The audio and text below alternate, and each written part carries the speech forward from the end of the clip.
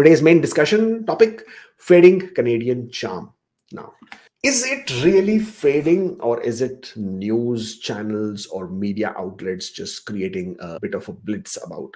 In the very recent past, obviously, there has been increase in a negative sentiment towards increasing immigration within the Canadian citizens, population, residents, whatever you want to call that. They don't see immigration as beneficial as it was touted as earlier by the Liberals, right?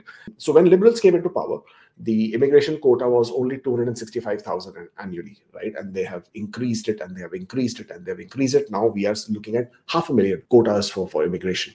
But what they have done is for 2024, and then 2025 is 500,000. 2024 is 485, 2025 is 500,000, and then they stabilized it at 2026 to 500,000. They obviously are listening, and they are obviously feeling the sentiment of general public, and they don't really want to ruffle any more feathers at this point of time. Their poll ratings is at all-time low. They're not looking to sort of create a bigger mess for themselves that they already have.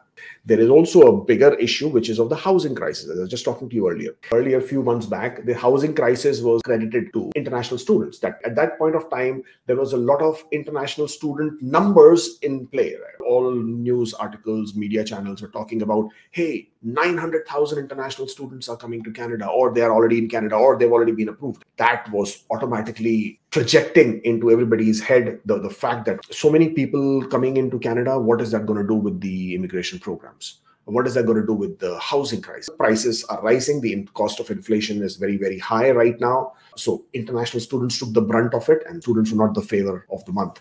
And then the immigration target will be announced. The public was quite very keen that the immigration numbers go up. Now, within the Canadian population, it includes the permanent residents, it includes the citizens, it also includes the temporary residents who are currently in Canada. As of right now, as per the last update, the number of temporary residents in Canada, it was indicated as 2.2 million. I don't agree with this 2.2 million. I think the number is much higher.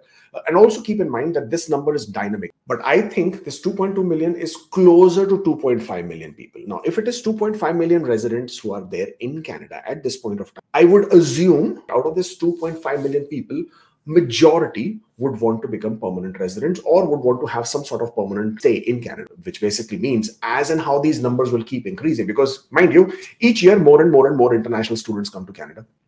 And as these international students come to Canada, the ones who are already in Canada, they are graduating, they are becoming, they're getting their work permit status. A lot of the workers who are currently in Canada, they are going to be losing their status because their work permits will expire. We haven't heard about postgraduate work permit extensions for 2024. In my opinion, it may not happen. Don't see much happening there. In its entirety, it has created a lot of frustration. It has created fatigue. I think fatigue is the right word. You feel more encouraged, you feel more motivated when you see things moving, right? The draws are happening, people are getting through, people are getting confirmed, people are happy, they're talking about things, they're talking about their success stories, they're talking about, okay, they made it to Canada, they lived here 1 year, 2 years, 3 years, now they bought a house, now they bought a car, now they're doing very well.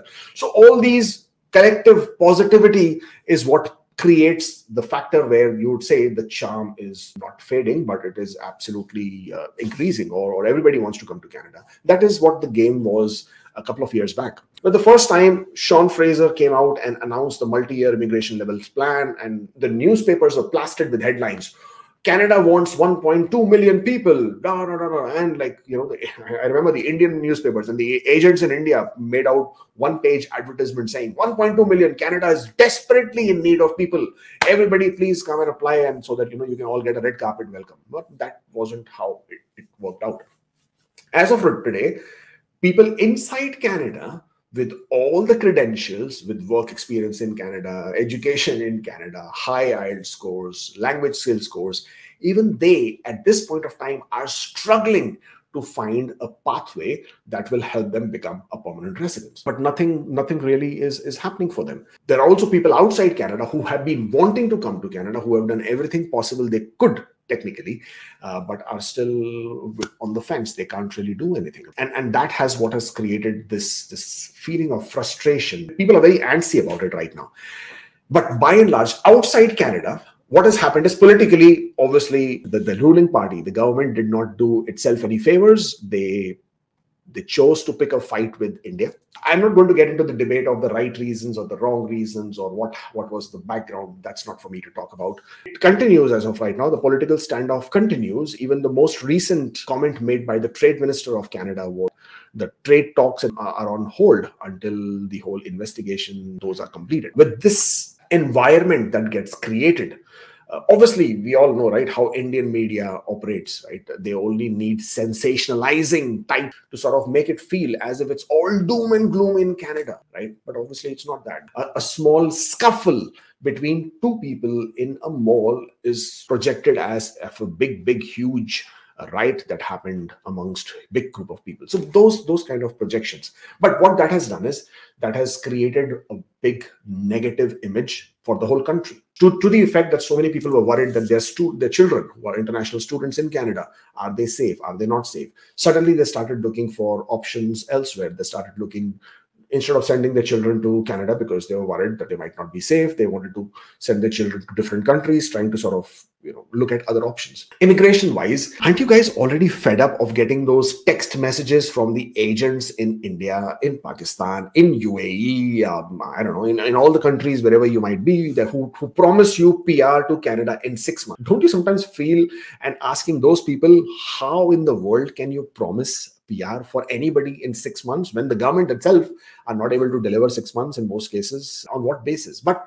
that's what happens. It's a fatigue which is setting in a lot of cases. The negative sentiment, it is setting in a lot of cases. The frustration of not having to get through is creating in a lot of cases. And of course, then there is this ongoing trend on social media. Hey, I came to Canada, but I didn't like it. I want to go back. Well, go back. There is a saying, right? Kisi ko mukammal jahan nahi milta. As in, you can never find complete paradise anywhere. There is no perfect country. There is no perfect city. There is no perfect place anywhere in the world. You will always have issues. You will always find reasons to like, dislike. And we all are individuals. We all have individual exposure. We all have different backgrounds, different lifestyles, different choices, different perspectives. And my perspective will not necessarily, be in agreement with yours, and yours not necessarily with mine. And it moves on to so many people.